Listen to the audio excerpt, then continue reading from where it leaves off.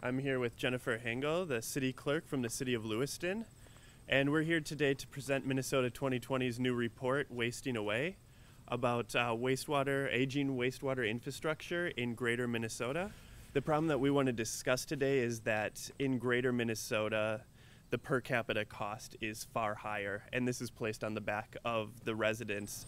I think too that it's important to raise awareness that there is federal and state government assistance now for rural communities, and that Lewiston's fortunate to have that assistance right now.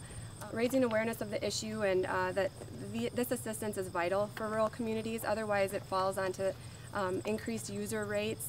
And even with our current facility, we're still paying on the debt of the construction of that. And so as upgrades are needed, again, this assistance is just extremely important for us.